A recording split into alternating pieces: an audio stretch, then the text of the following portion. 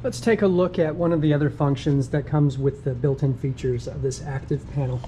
If you tap the up arrow or the side arrows, you'll see the options appear here. And again, going to Locker to see all of the different apps. You can slide this over. There's a second page of apps that's within this.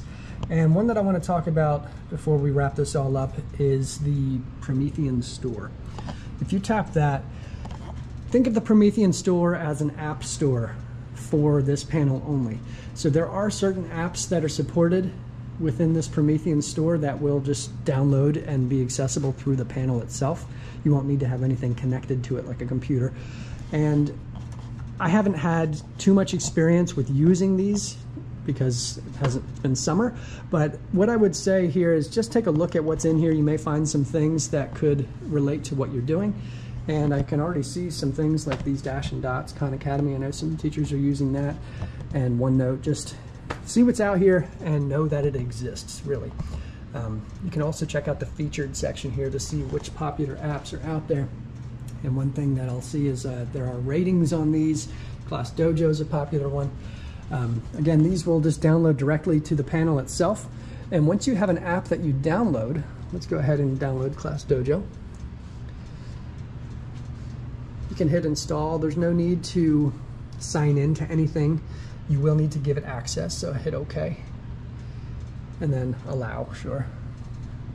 It's going to download that app, and then I'll show you how to access the app. So I'm just using Class Dojo as an example here. The same kind of procedure will work for whatever other app that you want to try out.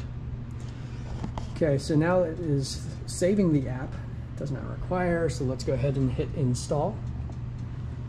It's installing it to the panel. Almost done.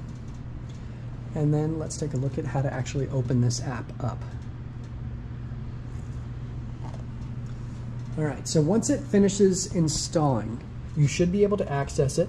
Okay, we can hit done. Let's go to home. So here we are at the home screen. That app was installed. To access installed apps, just tap the quick toolbar. And then you can go to Locker.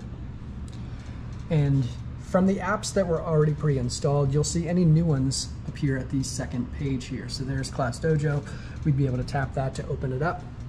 And then of course, Class Dojo is an account-based thing, so it's probably going to ask us to create an account or sign into an account. But this should be pretty similar to what you would see on an iPad if you've ever used this app or whatever app that you download from the store. So that's just a little bit about that Promethean Store. Again, just check it out, see what's out there, give some things a try. You might find something in here that you like.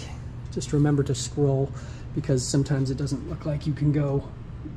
There's no obvious indicator that there's more down below unless you try scrolling.